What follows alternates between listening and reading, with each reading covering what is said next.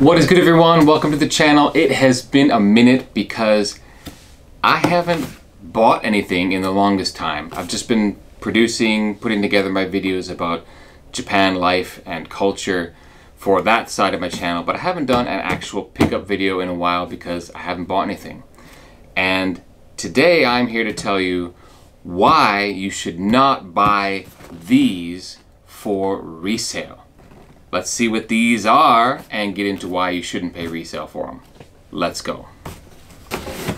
All right, inside we have this red, some people call it orange, I think it's red Nike box. It is in my size, and inside we have none other than the shoe that has been restocking and restocking and restocking and restocking, and that is how I got these Dunk Low in the black and white panda colorway. They restocked for like, I don't know, like the 4th or 5th time on the Nike app. I don't think they ever restock on Sneakers app in Japan, but the Nike app itself has had several restocks, as well as other boutique stores, ABC Mart, which is a big shoe store in Japan. They've done a bunch of restocks of these, but they just keep restocking and restocking again and again. The smell of victory. Finally getting a pair myself for retail. So I've seen these on feet around town, and I've heard or watched other shoe tubers talk about them, but now I actually get to inspect them myself. Let's see what these are all about. Okay, I get it. I get it. They are clean, easy to style, black and white colorway that's going to go with just about anything.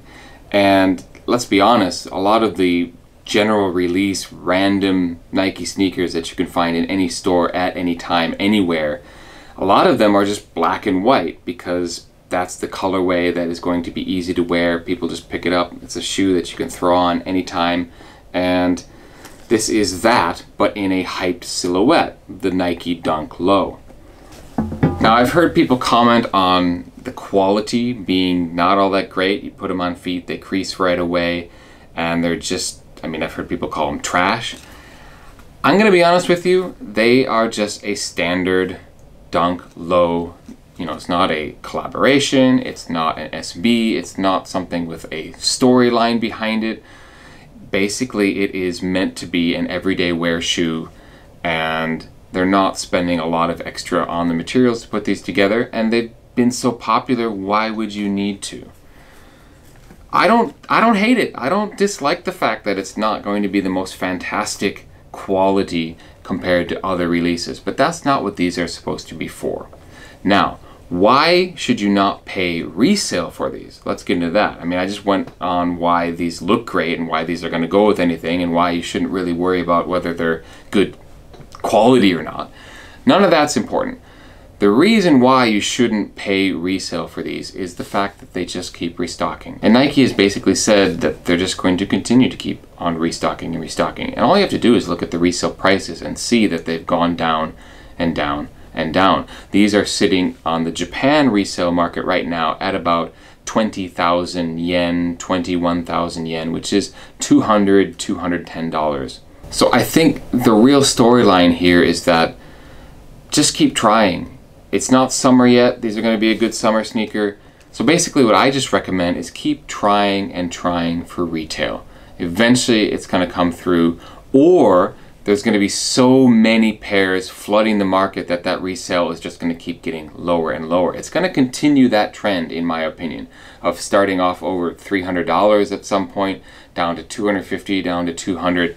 I think it's just going to be soon enough that there's going to be so many pairs out there that even if you pay resale, it's going to be $20, $30 over retail. So wait at least for that. Don't pay resale on these anytime soon because they're going to keep coming out. And because they're going to keep coming out, that's maximizing more chances for you to get them for retail. And if you're the type of person that doesn't really want to chase all of the restocking and have to keep checking Twitter to see has it restocked and, you know, checking the apps all the time. If you're not into that kind of thing, then just wait for the resale price to drop as well, because I'm pretty convinced it will.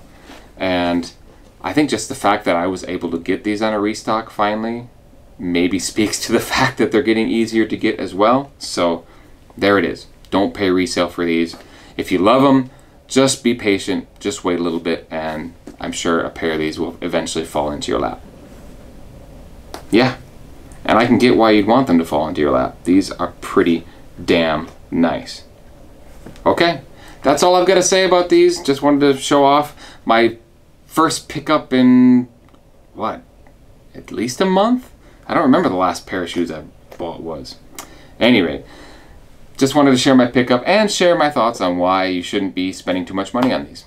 I hope this was useful, and I hope you enjoyed the video, and I will catch you next time. Be sure to check out my other part of my channel, which is about life in Japan, if that sort of thing interests you. Alright, cool. Catch you on the next video. Peace.